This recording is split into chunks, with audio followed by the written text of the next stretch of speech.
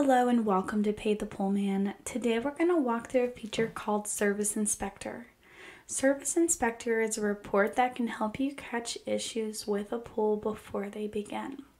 So first thing we'll do is click here. This little icon will take us to our Service Inspector. You can also access this report by clicking here on the plus dashboard under Reports and Service Inspector. This will take you to the same spot, but there is a quick little navigation button from that control panel just so you know. From here we can select a customer. So let's select Jane Austen here.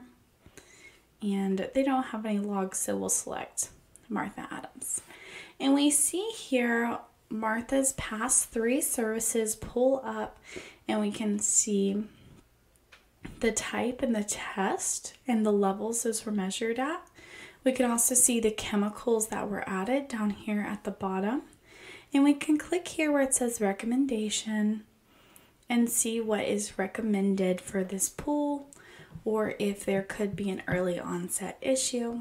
You can also search this by selecting a service date, or you can select an employee.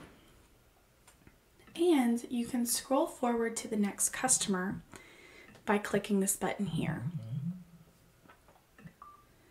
We can see here on this customer, we have a tag for a serviceable, so this Spa 1 tag here, and we can navigate to the pool as well and see that information.